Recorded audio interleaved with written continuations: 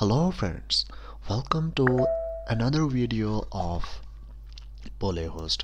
Today we will learn how to reset your cpanel password while you are using Host. First of all, you need to log in your client area and select the services which you want to reset password or whatever. This is your list and this is your selected service, and these are the operations that you can perform. Now the next thing, you need to click on change password button. You can also set any password here, or you may also click on generate password.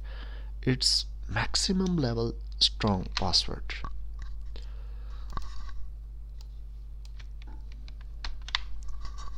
Copy to clipboard and insert, then click on save changes. Your password has been reset successfully. Then after this, let me show you how you log in. This is direct login method. Click on login to cpanel. It don't requires password from your end.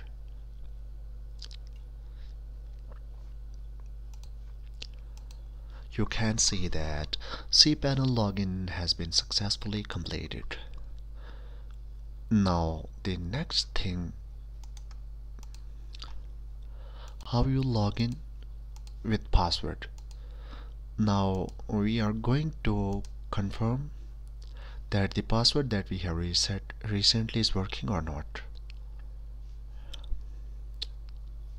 This is the login panel. First I will paste password that available in our clipboard, and then copy this username,